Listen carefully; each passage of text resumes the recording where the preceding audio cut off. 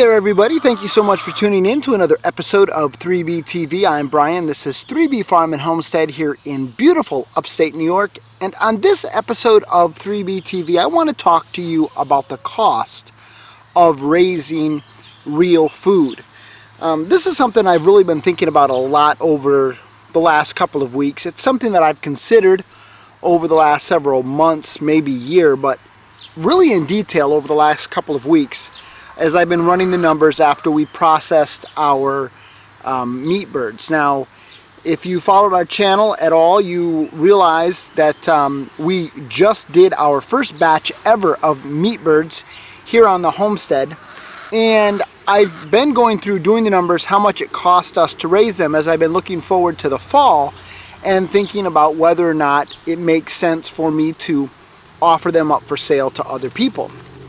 And as I was in the midst of wrestling with that and kind of running those numbers and trying to understand what our direct costs were, our labor costs, and all of those kinds of things, a friend of mine who runs a farm in the next town over posted a link to a blog of a farmer in Oregon who is wrestling with the same ideas. And I'll link to that blog post below. What was very interesting to me is that their numbers were very similar, not exactly the same because their management practices are a little bit different and their feed costs are a little bit different, but by and large it was the same or very similar to what I was seeing, and they were really wrestling with a lot of the same things I've been wrestling with. The fact of the matter is it costs to raise real food. It really does. And it really costs in two different ways. First of all, when we think of cost, we think of the monetary cost. And it is not cheap to raise real food. Now, you can do things more cost effectively depending on your situation, but by and large, it is not a cheap proposition to raise real food. And I think a lot of times we go to the grocery store, we see the prices of meat, we'll just use that as an example, in the grocery store, and everything is just so skewed. Because the meat that we see in the grocery store is meat that's been heavily government subsidized. It's been raised in practices that probably most of us wouldn't feel comfortable with if we were to actually see them. Animals crowded in tight spaces, not necessarily fed the best of feed, and then the way that they're processed many times isn't something that most of us would find palatable. The only reason why that we are kind of accepting of it, I think, is because we've been so removed from the food supply that we have really no clue as far as what is going on. And so when you start raising real food, and you start really paying attention to the dollars and cents, you really start understanding that it is not cheap to raise real food in a responsible, sustainable manner. That's just the reality of the fact. Again, those of you who have watched our channel for a while may recall how I've shared with you that Bonnie and I did not set out to be homesteaders. We didn't set out to be farmers. This is something that's kind of, to a certain extent, happened organically over time, but also it's something that for us has just always been a way of life. Both of our families, at various times in their lives, and kind of different approaches, but have raised large gardens, have canned, have raised animals for meat, and chickens for eggs. And so for us, the whole homesteading lifestyle really has been that, a lifestyle. In fact, as I've shared before, it really wasn't up until about a year ago when we got our American Guinea Hogs and I started looking for YouTube videos on that it really led me to put a name to what we were doing, and that we were homesteaders. I never really had considered that. And I raise all of that, or I say all of that, because as we've been raising chickens for about 10 years now, over 10 years since we moved back to the States, been doing a garden for that long, putting up our, preserving meat, preserving vegetables, canning, freezing, all of those kinds of things. It really wasn't until about 4 or 5 years ago where I really saw how much it costs to raise real food. And that happened because some friends of ours asked us to raise a batch of chickens for them. And I told them, I said, I have no idea how much this is going to cost. I have never kept track of feed costs because, and costs in general. Because for us it was always just a matter of, in the spring you get the seed catalogs, you order your seed. You get the chicken catalogs, you order your chickens. Your chickens come, you put together your brooder, you buy your starter, then you buy your grower, and then you buy your layer. And once your pullets start laying, you dress off your hens, and you plant your garden, you buy your transplants. And I mean, it was just, again, it was a way of life. We didn't look at it from the standpoint of dollars and cents, how much we were putting into it. It was just a way of life. And so those friends approached me about raising some chickens, and so I said, sure, I'll do it. And so that really was the first time when I actually saw, from a financial perspective, how much it costs to raise real food. Now, it was a total debacle. I did everything wrong. I bought standard breed roosters. It took forever for them to grow to market weight. Thankfully, my friends were very gracious to me. We're still friends to this day, but it was an eye-opener to me from the standpoint of how much it cost financially to actually raise real food. In fact, it cost so much to do those standard breed birds that I said, I'm not doing meat birds again. So we went back to the way of doing things where we dress off our hens at the end of the next year when our pullets start laying, and use those for meat. And it wasn't until this year that I actually considered and followed through on raising the Cornish Cross as a meat bird. And it definitely was far more cost effective to do that. But beyond the financial cost of what it takes to actually raise real food, there's another cost I think that many times gets forgotten. And that is the amount of time and effort and blood, sweat, and tears that we have invested in this. And obviously the cost to the animal to be able to feed us, whether it's the chickens as they lay eggs or as they give their lives to become meat for our table. There's that cost that I think a lot of times gets lost in the shuffle. One of the things that, I don't want to say it annoys me, but it's a term that I don't like very much, and that's when people refer to me as a hobby farmer.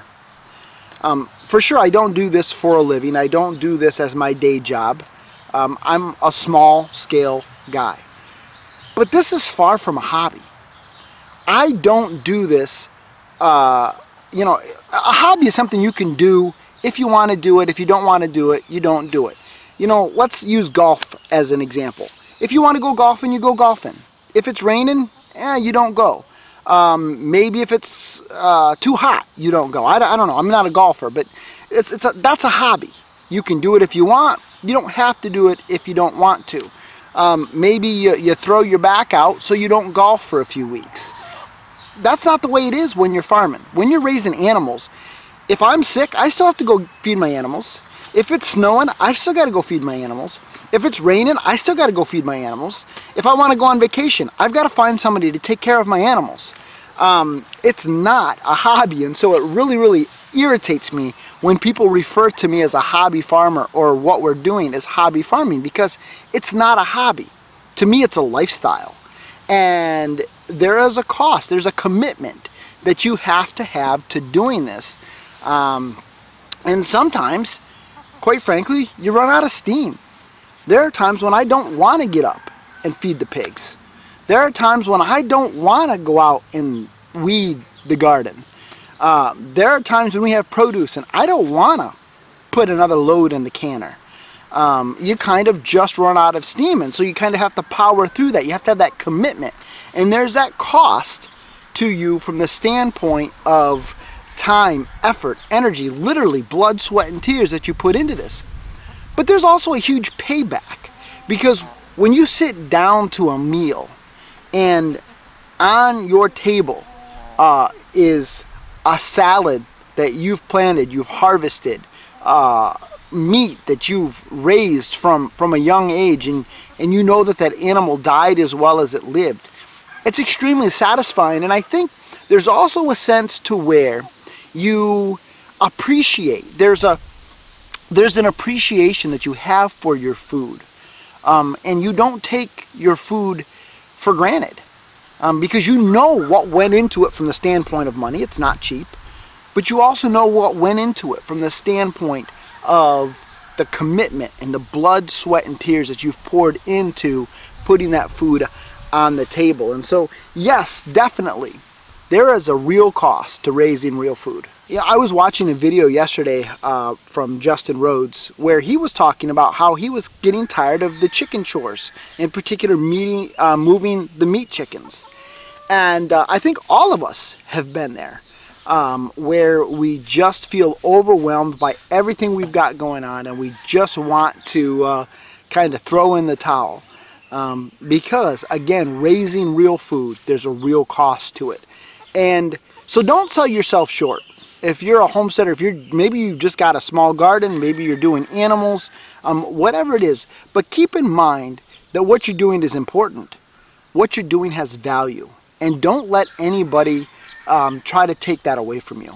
You know, a lot of times, and this is something, again, that I'm really struggling with right now as I'm thinking about, do I go ahead and offer up chickens for sale in the fall? I want to be fair to my family. I want to be fair to myself and value the time and the effort, the cost, the commitment that we have into raising real food, and not sell ourselves short, because raising real food, there's a real cost to it, and it's not cheap, but it's oh so satisfying, and I'm so glad to be doing it. And so those are my rambling thoughts as I've been wrestling with this kind of idea, these ideas as far as the cost of raising real food. As you're thinking about maybe making money on your homestead, on your farmstead, don't sell yourself short. And if it doesn't make sense, if you cannot sell something for the value that you've invested in it, then at least where I'm landing right now is maybe I just need to do something else. And so honestly, right now, I'm not sure whether or not I'm going to offer up chickens for sale. Because right now, honestly, the price that I feel like I should charge for the value of the product that I'm providing is something that I'm not sure many people are going to be willing to pay. And so I may throw it out there. I may not. We'll see. I haven't quite made up my mind. But what I have made up my mind is that what we're doing is important. It's at least important to me, it's important to my family, and it has value. And there is a real cost to raising real food. And I think a lot of times people have this romantic idea about, you know, cows out on pasture, sheep frolicking in meadows, you know, pigs grazing in woodlots, chickens having plenty of grass and just being able to free range and all of those kinds of things. It's a very romantic idea. But when it comes to paying for that idea, either financially or the commitment that it takes to make those ideas come to fruition, I'm not sure many people actually value the real cost of raising real food. What do you think? Tell me in the comments below. Thank you so much again for tuning in. If you've enjoyed this, please like, share, subscribe, and until next time, keep raising the real food, and remember, what you're doing has value. Thanks, everybody.